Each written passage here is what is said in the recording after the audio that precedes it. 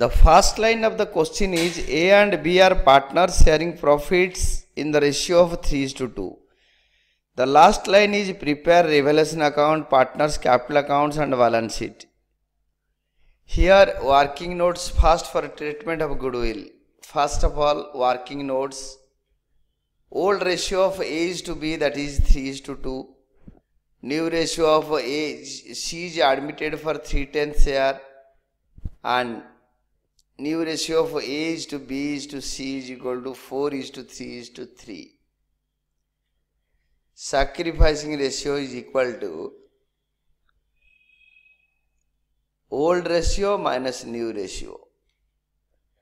A sacrifice 3/5 old share minus new share 4/10, that is equal to LCM 10, 6 minus 4, that is equal to 2/10.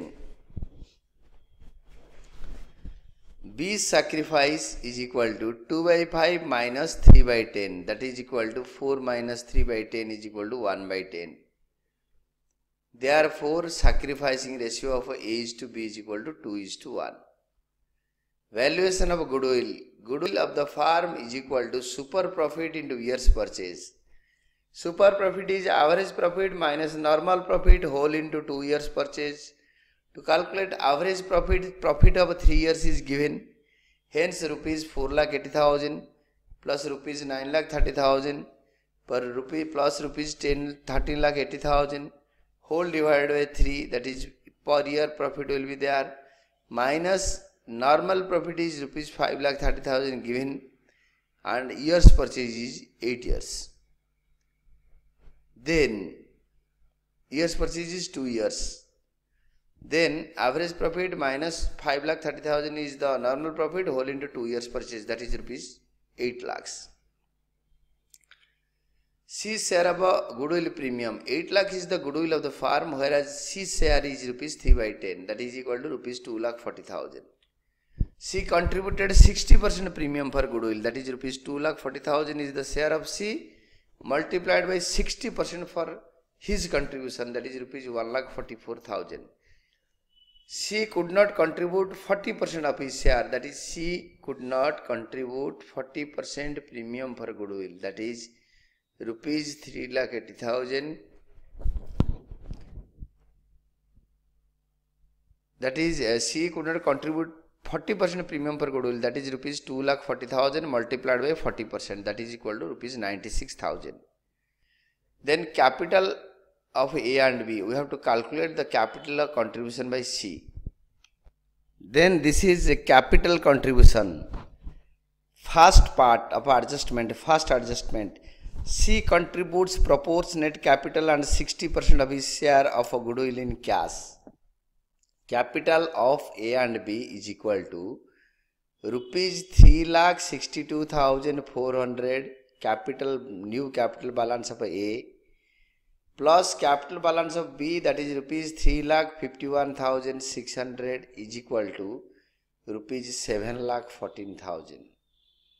Then share of A and B, that is rupees 7/10. Therefore, capital of A, B and C is equal to rupees 7,14,000 multiplied by 10/7, that is equal to rupees 10,20,000. C's capital is equal to rupees 10,20,000 multiplied by 3/10, that is equal to rupees 3,06,000. Here we have to prepare in the fair note your revaluation account, that is by land and building. Land and building was found undervalued by 1 lakh. Hence we have to bring it up to the mark, up to the level, up to par excellence by 1 lakh. Increase in asset is a gain to the firm, that is by land and building rupees 1 lakh. Next one is 2 stock 31,000. Stock was found overvalued by rupees 31,000. 2 stock 31,000. It was overvalued, hence we have to reduce the value by 31,000. Provision for doubtful debts is to be made equal to 5% of the debtors. Debtors are rupees 1 lakh, 5% of this is rupees 5,000. But the provision for doubtful debts is already appearing in the book, so books are 10,000. Hence, it will be reduced to 5,000. That is, by provision for doubtful debts, rupees 5,000. It is reduced by 5,000. 10,000 was the liability, now it will be 5,000. Next one is totaling of the credit side, rupees 1,05,000. Take it to the debit side, minus 31,000, and the profit is rupees 74,000. To capital accounts, hyphen revaluation profit transferred in old ratio of 3:2. A will be getting rupees 74,000 multiplied by 3 by 5, that is rupees 44,400, and B will be getting rupees 74,000 multiplied by 2 by 5, that is equal to rupees 29,600. Next one is your capital account of ABC. By balance brought down, rupees 1,76,000 and rupees 2,54,000. Then next one is by workmen compensation reserve. It is appearing in the books at rupees 20,000. See adjustment number 6. Claim on account of workmen compensation is rupees 11,000. That is, workmen compensation reserve is 20,000. Out of that, 11,000 is the compensation. Hence, 9,000 is distributable in old ratio. By workmen compensation reserve in the ratio of 3:2, that is 5,400 for A and for B rupees 3,600. Old partner, old ratio, credited. Next is by investment fluctuation reserve. See, it is a inherent, unadjusted or within the exercise adjustment. It is a hidden adjustment. Investment market value 45,000 and investment is appearing at 50,000. Hence, this investment will appear in the balance sheet at 45,000. Decrease in value of asset will first not go to this revaluation account. It will be first adjusted from investment fluctuation reserve 10,000 less 5,000. 10,000 less 5,000. The rest 5,000, which is surplus, will be credited to old partner's capital account in old ratio. By investment fluctuation reserve, 5,000 in 3:2 ratio, that is rupees 3,000 for A, rupees 2,000 for B. Next one is by premium for a goodwill account. Here, premium for a goodwill account, A part. She contributes proportionate capital and 60% of his share of goodwill in cash. Hence, 60% is rupees 1,44,000 in sacrificing ratio. In sacrificing ratio, by premium for goodwill account, rupees 96,000 for A and rupees 48,000 for B. And the portion which she could not contribute, that 40%, that is by C's current account, that is 96,000 in sacrificing ratio 2:1. Both by premium for goodwill in 2:1 ratio, by C's current account 2:1 ratio. Then revaluation profit by revaluation account for A rupees 44,400, for B rupees 29,600 in the old ratio of 3:2. Then in the debit side, we have in the asset, first asset, goodwill 34,000. It is to be written up among old partners in old ratio.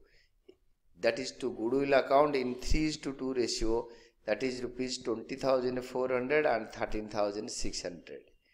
Then to advertisement suspense account, that is in 3:2 ratio for A rupees 6,000, for B rupees 4,000. Then credit side is to be told, it will be taken to the debit side and we will be finding the difference as a two balance carried down. That is for A rupees 3,62,400, for B rupees 3,51,600.